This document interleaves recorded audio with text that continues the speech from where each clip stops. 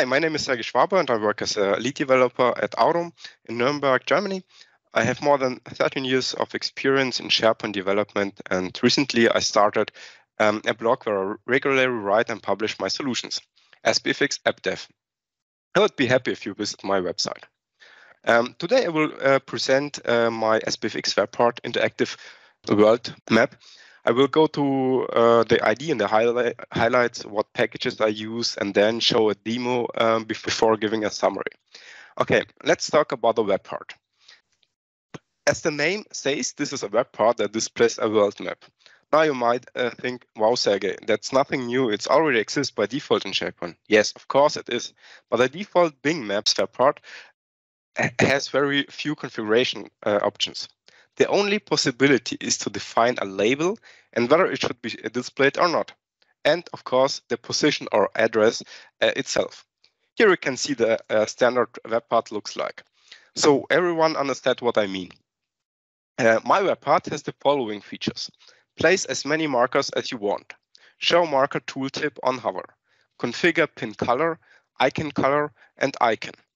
Handle the click events. Cluster the markers, change the look and feel of the map style layer, define marker categories, and show the legend for the categories. Make the map aesthetic, define the start location, page load, configure map zoom settings, and so on. This is how it looks like. Before I show the web part, I would like to briefly describe the techniques I used. The web part was developed with SPFx 1.14. I used Fluent UI components for the map itself, OpenStreetMap, and the well-known Leaflet.js library. For Leaflet, there is a React package, and also I used the Leaflet plugin marker cluster and the React Leaflet marker cluster package. And then PnP Controls and property controls. All markers are stored directly on the web part and not in a list or something similar. For the whole web part, I invented about 24 hours. In the code itself, there is nothing really interesting or cool or special to show because, in my opinion, it's a normal web part. Therefore, we come directly to the demo. On this page, you can see my pre-configured web part. I have simply mapped a few Microsoft locations, one for each continent.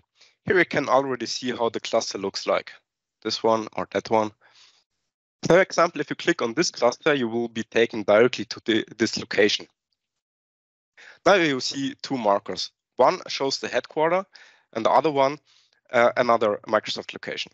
Here you can see that the icon differ. While the headquarters icon is custom configured, the other one uses a category. The advantage of categories is that they only need to be configured once and then they can be reused. If the category is customized, all markers that use this category are automatically updated. In addition, the category can be used to display the legend, like that. The marker in this case is set up to open a dialog that displays SharePoint page. This is an embedded iframe. The dialog or the page behind it also uses this web part. Here you could write, for example, more information about the location. The map should be used more as a header in this case. That's why I configured it that the map is static. That means I can neither zoom in nor move. So it's nothing happens if I zoom or drag and drop. Although all buttons like search, zoom, or legend are hidden. The header has become very large here, I know. So let's look at the marker for Microsoft Germany.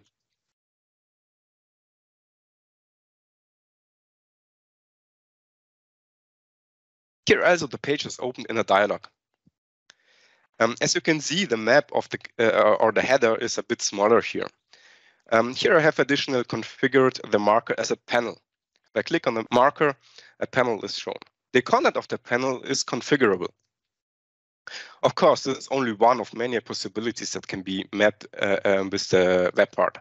Others could be, for example, marking all customers on a map, plan the next team event and show the meeting points, including the information about it, and so on.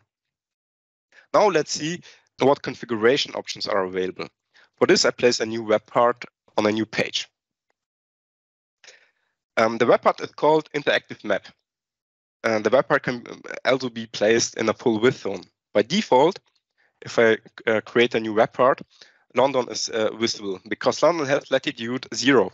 This is leaflet specific. If you want to set the location somewhere else when loading the page, you can easily define this. To do this, we go to the location we want and right-click on the map. For example, let's say we want this view. Then we right-click and say, make this view as start position. The position, that means latitude and longitude, and the zoom level will be saved. As you may have seen, you can also create a new marker by clicking right-click. Let's try. The configuration of the marker is simple. You can either choose a category or define each marker individually. You can define what should happen when the marker is clicked, if a panel, a dialog, or a URL should be opened, or if nothing should be happen at all. That one. You can choose the pin color, the icon, and the icon color.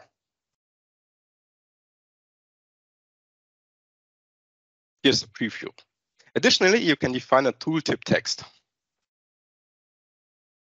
This will be displayed when hovering over the marker.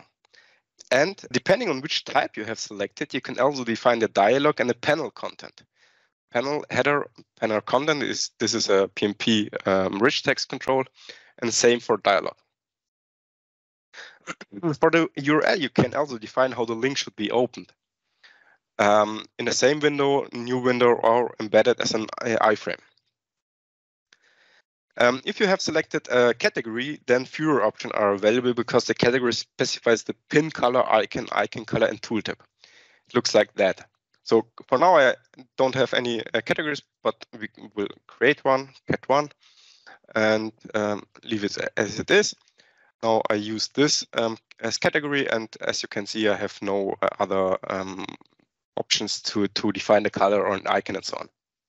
So, as already mentioned, all markers that use the category are then automatically adjusted when you change something in the category. I would like to show this briefly. I simply create more markers and select the same category. Doesn't matter where. Let's say here, okay, and here, okay. And now all markers are black. I want to change that. Let's say we use red for now. I saved it, and as you can see here, all the markers have changed the color, the background color of the pin. Okay, now how can I delete or move a marker? Just click on an existing marker, for example, this one, and now 2 new buttons are available: delete and change position. The delete button deletes the marker, and change position always another way of moving it. I will show you that quickly. Change position, you can now move per drag and drop wherever you want. When you have the right position, you can save it.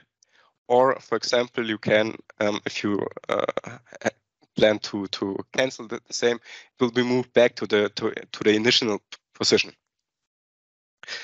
Okay. Now let's take a look at the web part settings. First, you can define how far you can zoom in or out. You can also define the height of the map. Enable dragging in map allows the user to move the map to another position. Or in other words, if the option is disabled, the map is static, like in my headquarter example and the header page header example. Finally, you can determine if the tooltip should be displayed or not. Now let's move on the next category. Tile layers. This is actually a very cool feature because it allows you to customize the map layer. There are many free layers, but also paid ones. So if you have a map box, map tiler, or whatever provider already, you could use them here. also put a link here with some layers. Here I have just an example of layers. Let's choose one, for example, open to home map. So, and then we need to copy this URL and insert it here. And as you can see here, it's changed. You need to do the same for the attribution.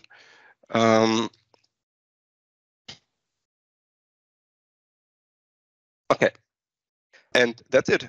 It's cool, isn't it? The next setting category I have called plugins and controls. Here you can, for example, activate or deactivate the marker cluster.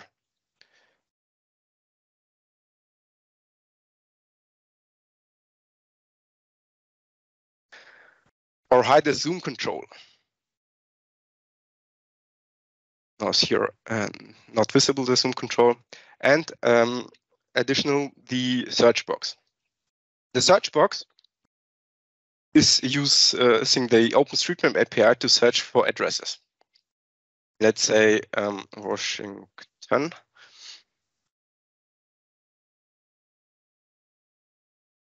And here it will be take you there immediately.